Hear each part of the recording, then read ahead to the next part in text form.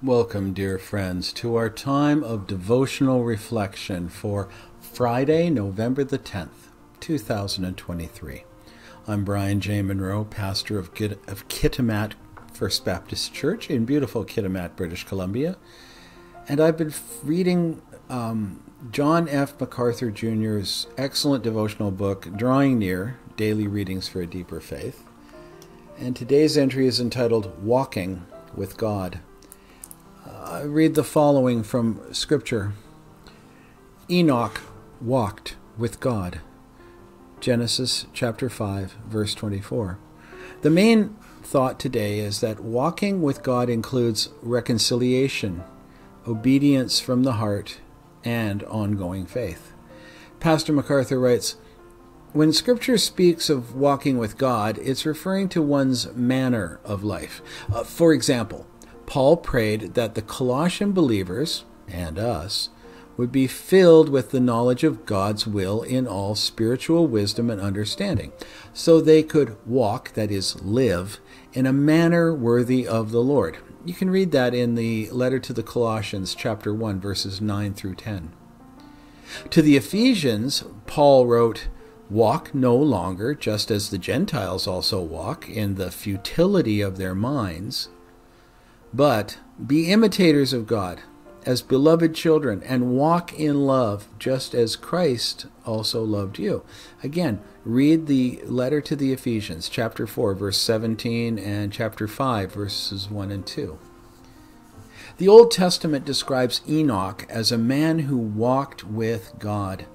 Though relatively little is said about this special man, we can derive implications from his life that will help us better understand what it means to walk with God.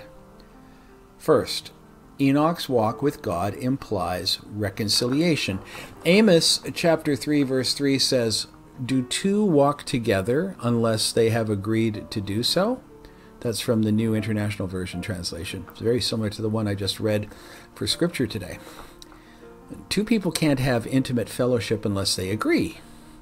Obviously, Enoch wasn't rebellious toward God, but he had been reconciled with him through faith. Second, walking with God implies loving service. 2 John chapter 6 says, this is love, that we walk according to his commandments.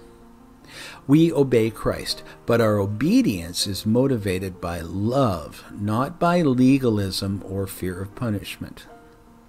Third, a godly walk implies continuing faith, for we walk by faith, not by sight, as Paul wrote in 2 Corinthians chapter 5, verse 7.